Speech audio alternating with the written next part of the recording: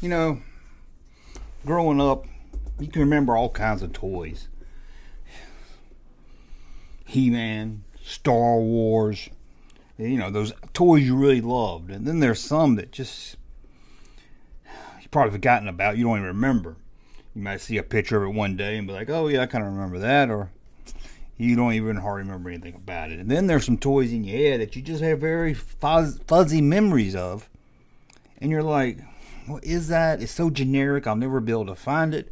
Well, one such toy I had that kind of always bugged me was a pencil sharpener toy. A little piece of plastic. I remember I was with my grandmother when I got it. Grandmother on my mom's side, who usually I talk about the grandmother on my mom on my dad's side, but this grandma I didn't see as much as often. She passed away too when I was younger, kind of early. But anyway, I can remember being with her at a store, and probably just to shut me up, she bought me this little plastic television that you sharpen pencils with. And when you stuck the pencil in the hole and turned it, the image on the television would move. It wouldn't move, it wouldn't be anything fancy. It was, I don't know what you call it. It's kind of, you would get them in Cracker Jack boxes sometimes. It's like a little picture, and depending on what angle you look at it, the picture would move. I always liked that you could scratch your finger on it and make it sound like you're scratching a record, like you're one of the Beastie Boys or something. But I'll never see that. I never once in a while I would say, what was that? And I would try to Google it, search it and everything.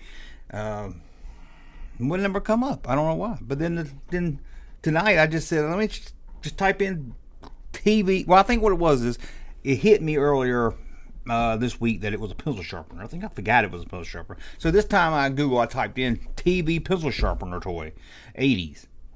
Oh my God, I found it. Now apparently these come from the 70s, and when I started thinking about it, I said it probably was the late 70s when I got this. And let me pull it up right here so I can see it again. It looks like it was made in conjunction with the Boarding Company. Boarding, you know, they did milk. You remember them? But it also says Sterling on it. But I'll throw up some pictures so you can take a look at these things too. Now this is just some, I guess it's almost like a rack toy. Here it is. TV sharpener with shaving.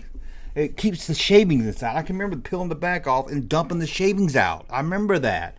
Now, I cannot, for the life of me, remember what the picture was on the one I had. It wasn't anything like Star Wars or He-Man. Let it be cool. It was nothing, you know. It was some generic. I see a lot with the Indian in a canoe. But I've racked my brain all day to try to figure out exactly what was in the one I had. Seems like I remember two people on it, but I don't think I'll ever remember that. But it blew my mind when I finally saw it. Now, when I searched these on Google, all the ones were in a package, and maybe mine came with a package, but I don't remember any package. But it's probably I got to the car, ripped out the package, and never saw the package again. But I can remember, I see the store where I don't know why I can remember where I got it at. It was a hardware store that was right by our house. It's gone out of business, long gone out of business now, but it was a hardware store. So she was probably in there buying some tape or something. I don't know, a hammer or nail, who knows what. And I was probably up by the checkout, one of those impulse items. I was like, oh, come on, buy me this. And she's like, shut up. I'm trying to buy a hammer. And I'm like, come on. And I begged so much, she probably says, because it looks like it's pretty cheap. She probably got it for me. And I don't know why, of all the toys, you know, I got, and this one kind of burnt. You know, every once in a while, a toy you get will burn in your head. You know, there's some Star Wars toys I know I had that I don't really remember. There's some like a Han Hoth that I remember a lot. You know, the Han Hoth I can look at, it just floods memories back to me. And then there's some I know I had as a kid. I was like, I know I had. I know I probably don't remember much about it. The only other thing I can think that's on this same scale is something from Tomy. Y'all thought I pronounced it wrong. Tomy. T-O-M-Y. Tomy. This was a little thin maze. It was probably about the size of maybe a comic book or more of a notebook. And it had a marble inside. And you would have to get it through one side or the other. I thought I would never, ever find what that was.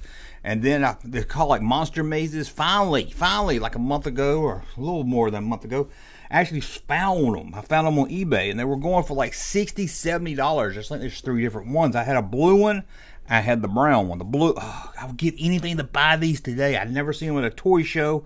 And then when they come up on eBay, they go for like $80. And that's a lot of money for just something like that. But man, I would love to have that. There's just a couple of toys I would just love to have again. I'd probably like to get one of these TV pencil sharpeners. I've got to look on eBay. That maze, I would like the blue maze. The brown one would be cool too, but I would like to have the blue one. I think I can still solve the maze in my head. God, I play with that maze so much. I play with that so much. And what's the other one? Now I've got the third one. Oh, a Pac-Man watch. I could not wait to get Pac-Man watch for Christmas one year, and I love that watch. I didn't have one with the joystick. I didn't know about it 2 years later. I was like, I get to play Pac-Man in school. Everyone else is doing schoolwork, learning, becoming smart, getting ready to go to college to be successful.